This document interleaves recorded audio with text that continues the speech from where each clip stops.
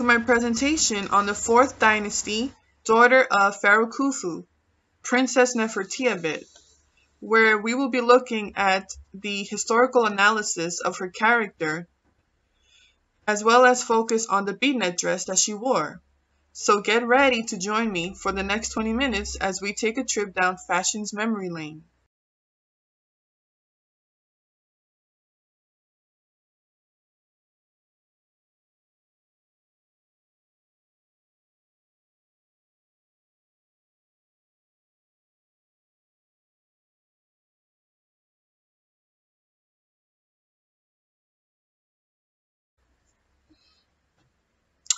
Not much is known about Princess Nefertiabet, but the little that is known about her gives us clues that she must have been a high priestess of the Egyptian mystery school of On, based in Heliopolis or the town of North Anu.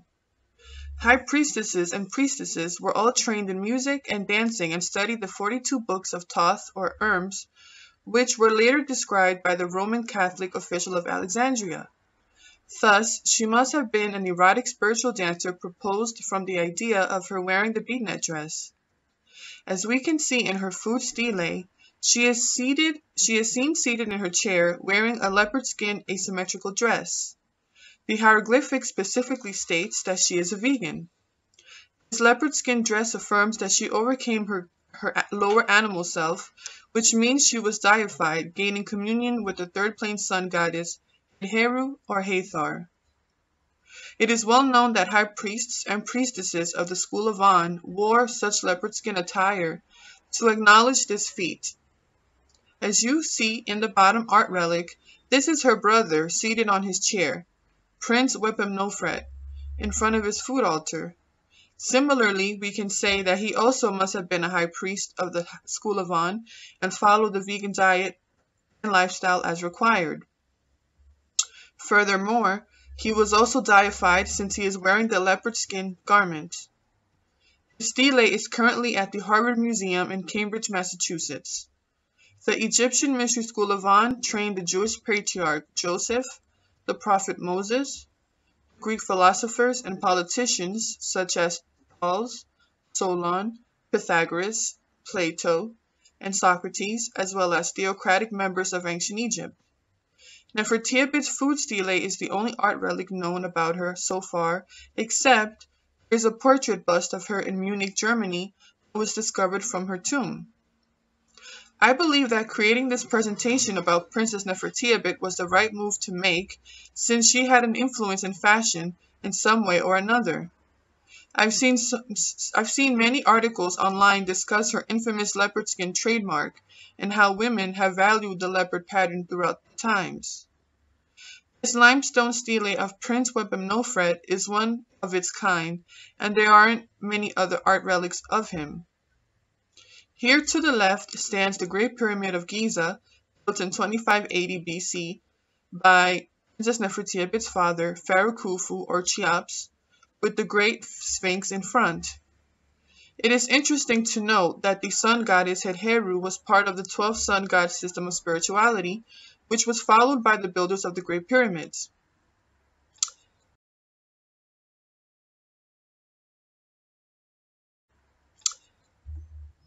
The controversy. The father of Greek history, Herodotus, had some infamous words to say about Princess Nefertiabet, which has taken a toll on her reputation. He claims that Princess Nefertiabet was prostituting herself in order to raise the funds needed to assist her father, Khufu, in constructing the Great Pyramid of Giza. I wanted to challenge this notion, and so I've written a research paper to examine this claim. In my research process, I realized through other scholarly sources that Herodotus was not always 100% accurate in all of his writings. One of the main reasons I use to support my claim that he must have been wrong is the fact that she comes from a wealthy family lineage or background. Her grandmother, Queen Hattuspherius I, was affluent and had many luxury items that were excavated from her tombs, including gold chairs, furniture, and many more. Moreover, it is obvious that Khufu was financially well off because of the economic surpluses from his turquoise and copper mining on the Red Sea. Why would Princess Nefertiabet have to prostitute herself in order to help her family gain more financial assets? The priestesses that paid homage to head Heru or Hathor were wholesome and dignified, which means there was no need for prostitution of any kind. Here to the left, you see my fashion illustration of Princess Nefertiabet wearing the exciting bead-net dress. This specific bead-net dress was found in the 4th dynasty, not far from her tomb. I used mixed media to execute this illustration, including colored pencils and markers. I also edited the illustration in my computer using creative programs like Adobe Photoshop and Illustrator. I wanted to place her in the middle, surrounded by plants, since the Egyptians loved nature. I also thought that adding a frog and grasshopper would be a great idea since they too were revered by the Egyptians. She is holding the Ankh symbol in her hand, which can also be interpreted as a handbag.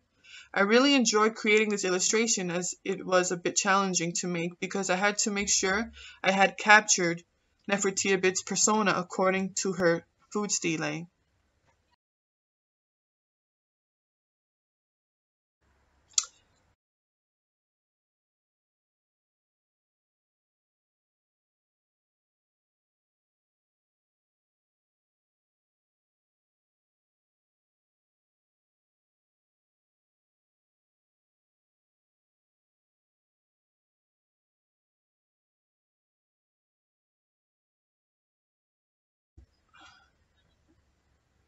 Bead-net dress. Here we have the examples of the infamous bead-net dress in 2 different versions and a sistrum musical instrument with the symbol of sun goddess Heru or Hathor. The first dress in the right-hand side was the dress that was worn in the 4th dynasty and is the one that Princess Nefertiabet must have worn. There is a story that Pharaoh Snefru, Khufu's father, was sailing his boat one day on the Nile River. He was advised by his vizier that he should invite young women wearing the bead-net dress to enliven his downtrodden spirit. The story proves that the bead-net dress was worn to uplift the male spirit, which matches the notion that Nefertiabet must have worn this bead-net dress to also uplift the male spirit for her erotic spiritual dances. This intricate dress is made out of faience beads, which comprises the whole dress and would have given it a musical tone. It is said that the beads dangling off the hemline would rattle and shake like the sistrum. The sistrum, like the one we have here in the left-hand side, was a highly used instrument by the priestesses of the sun goddess Heru and matron of dance and music. The second dress in the middle was used in the 6th dynasty by priestesses. It is a different design than the first one and shows more skin. Since ancient Egyptian women hardly wore any undergarments, it is assumed that they didn't wear any undergarments with this dress, which would have muffled the sound of the dresses and the beaded musical production. The second dress has 2 pasties, which would have covered the female dancer's nipples.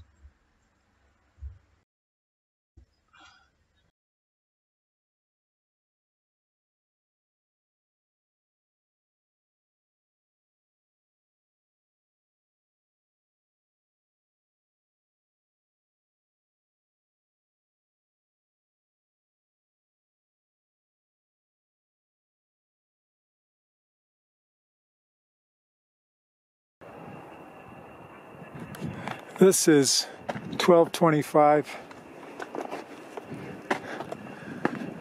the tomb of Nefertiabet, who was a daughter of Khufu.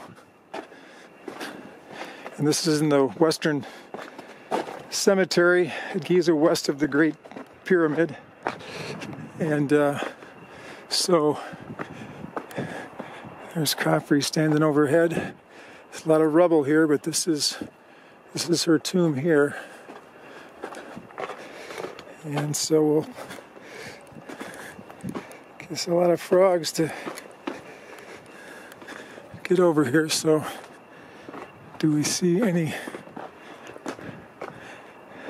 entrance?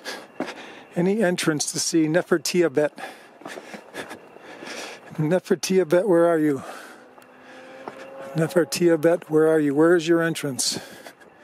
Where is your entrance and how can we see you? This looks like it would have been the courtyard.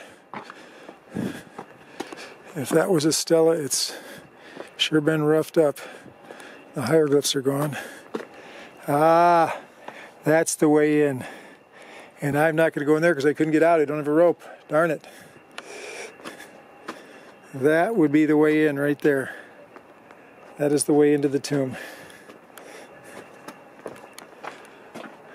Okay. There's a little bit of an outrigger here, so some kind of offering room in here. I don't see any hieroglyphics.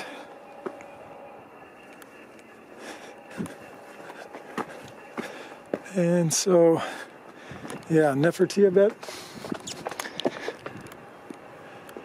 Yep. Okay.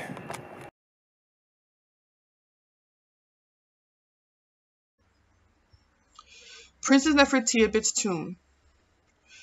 Here we have a video by the Egyptologist and professor Larry Paul. I had the honor of meeting this professor and director, Larry Paul, from the American Institute of Pyramid Research Center, who found my work on academia.edu and read my Princess Nefertiabet research paper. In this video, he recorded his visit to the Princess Nefertiabet tomb in the Great Pyramid Necropolis at Giza, Egypt. He was so kind to have also critiqued my paper and to provide me this video. It has been an honor to do the research in analyzing historian Herodotus' infamous accusations about Princess Nefertiabet and to learn more about her sun goddess Heru, high priestess dancing. If you are interested in reading more of my papers regarding ancient Egypt, you can find me on Academia at https://independent.academia.edu/Digit Natasha Ulloa Torres, and my email address is gu799@lindenwood.edu.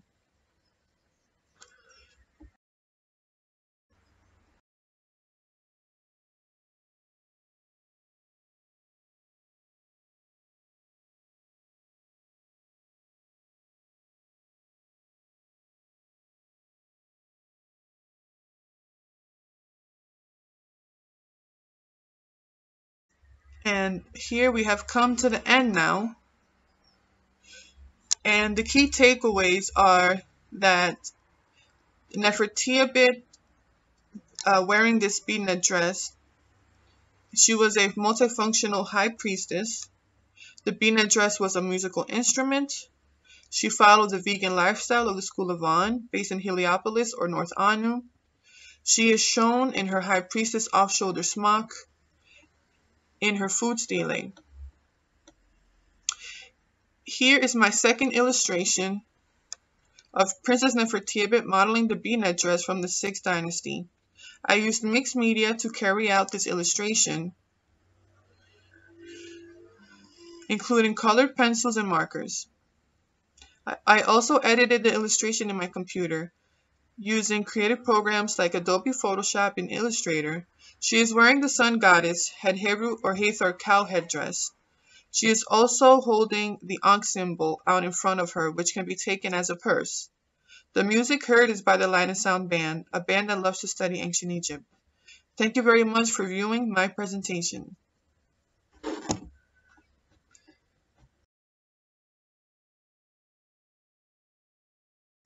And